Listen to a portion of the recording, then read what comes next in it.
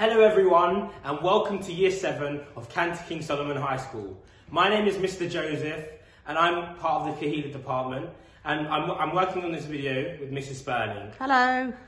I just want to say we're making these videos to introduce you to a bit about what the Kehilla Department is, a bit about what KS is and a bit about what Judaism is. So I look forward to sharing some amazing thoughts on Judaism with you guys.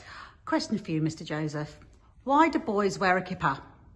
That's a really, really good question. Why do boys wear kippahs? So I wear different coloured kippahs because I like different colours and I like to be creative. There's no one set colour. But the whole idea is this represents respecting God. The idea that God is watching over us. The idea that we have to behave in a respectful manner at all times.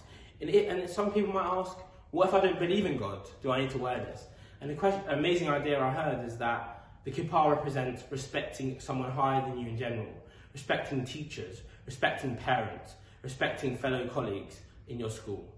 And this is what it's really about, respect and behaving appropriately. Thank you very much. So, Mr. Joseph, could you tell me, what is kosher?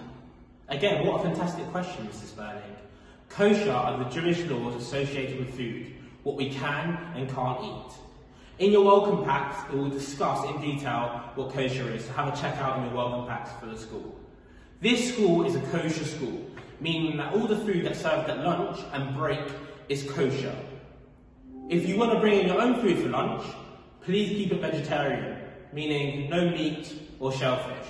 And lastly, on your first day, you'll receive a kosher nosh guide.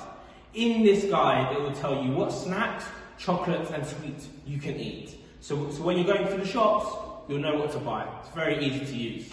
Thank you. Thank you very much. So, Mr. Joseph, could you tell me, when are the Jewish holidays and how do they affect us having time off of school? Again, an amazing question, Mrs. Sperling.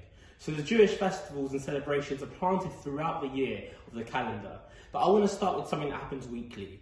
Every week, the Jews celebrate the Sabbath, the day of rest for the Jewish people, which happens from Friday night to Saturday night. How will this affect you? So in the winter months, starting from October, you'll be leaving school early on a Friday. Next, what are the first festivals that are happening in our school? What is going to affect you the quickest? So we have Rosh Hashanah, the new year of the Jewish people, and Yom Kippur, the day of repentance. Yom Kippur is happening on Monday the 28th of September, so you'll not be coming into school on that day.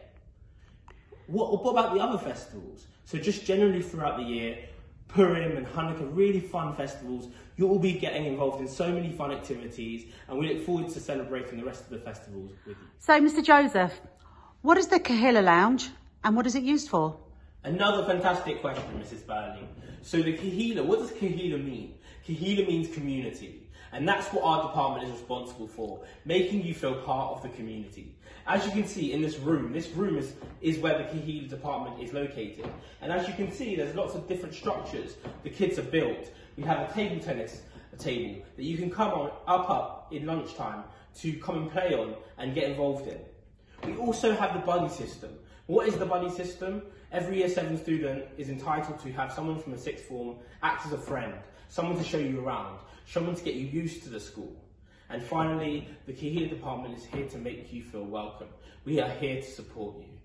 On the first day of school, you'll meet myself, Mrs. Sperling, and Miss Schutz, the head of the department, and we look forward to meeting you. Thank you very much.